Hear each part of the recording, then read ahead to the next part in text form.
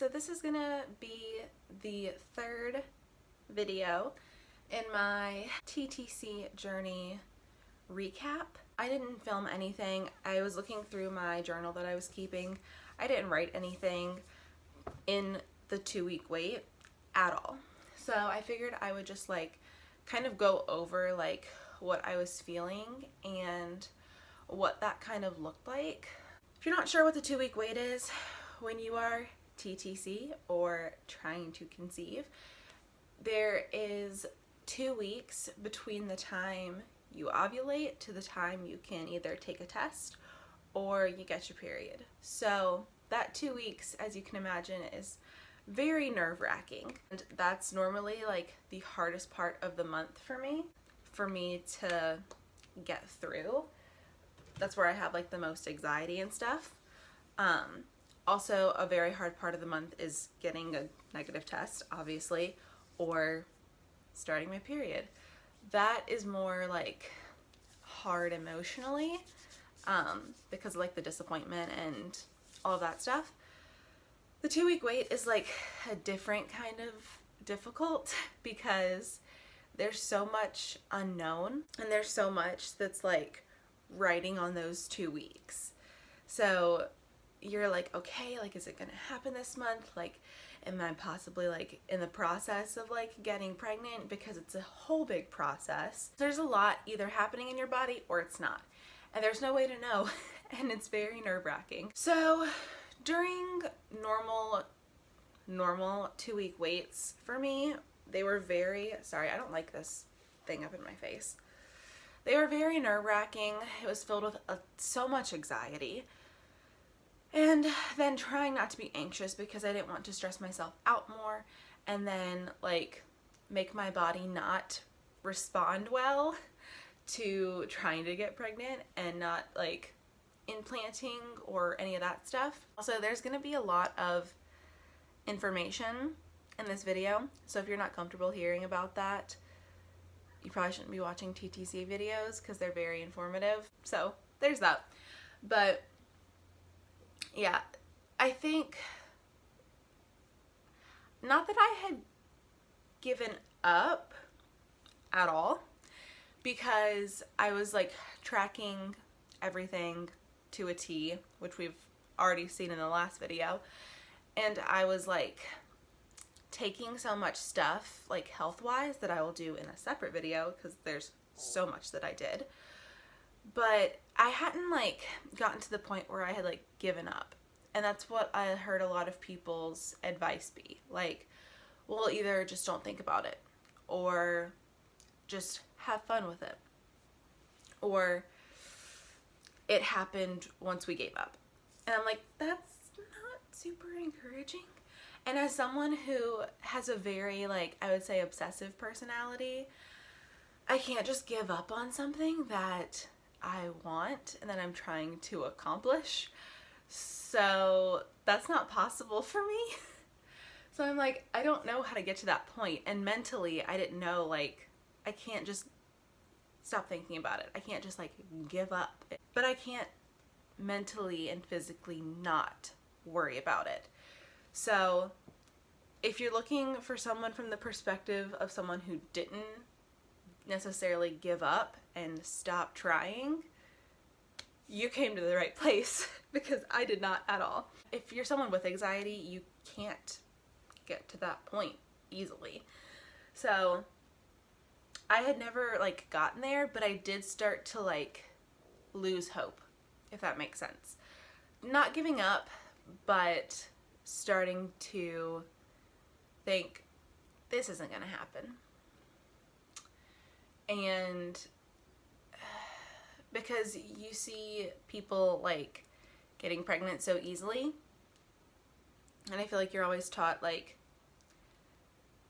that you have to be super careful because, you know, one time you could get pregnant, which is also, it's true, but I think in my mind I thought it was way easier to get pregnant than it actually was for us anyway.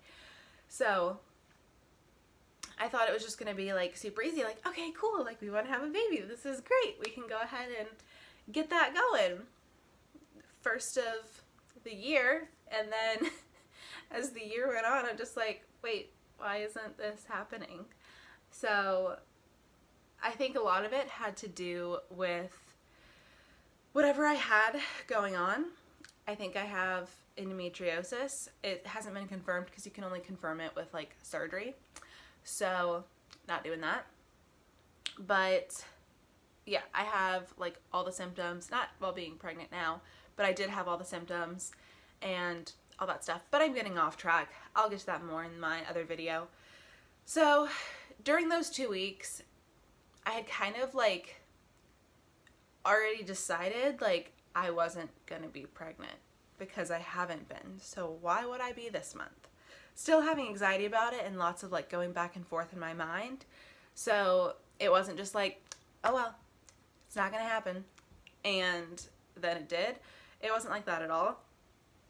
So much was going on in my mind, like the normal like anxiety stuff, but there was like less because it had been like 8 months, like off and on. So I was getting to the point where I didn't think it was going to happen on its own.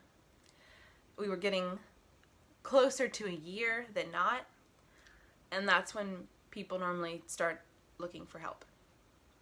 So I was getting to the point where I'm like, it's not going to happen. So not necessarily why even try, but just in my mind like, okay, whatever. Now we'll see, but it's not going to happen. And especially August, I was not out of all of the months that we tried, that was the month that I was least expecting something to happen. Because, I mean, I don't know if it was just a busy month or what, but there wasn't many opportunities to try, if you get what I'm saying. So it wasn't like the month that we like tried the most. I don't think that had that much to do with it, because if anything, see, I don't even want to say that I giving up, because I was still thinking about it. I still had anxiety about it, but I think getting to the point where I didn't think it was going to happen didn't help me at all, because that just made me sad and that just made me feel like depressed. So it wasn't like a giving up in like a release kind of way. It was I'm getting upset and disappointed because I don't think this is going to happen on its own. And that had a lot of weight to it. So I don't think that had anything to do with us getting pregnant that month at all.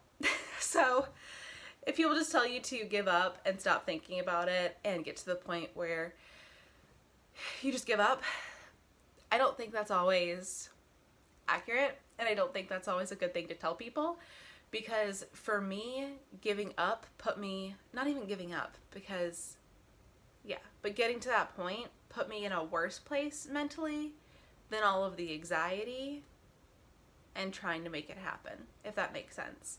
It's really hard to explain, but during that 2-week wait, I still thought about it. I just thought about it in the sense of like, dang. But I feel like the month's been so crazy, like, it's not gonna happen this month. Why would it?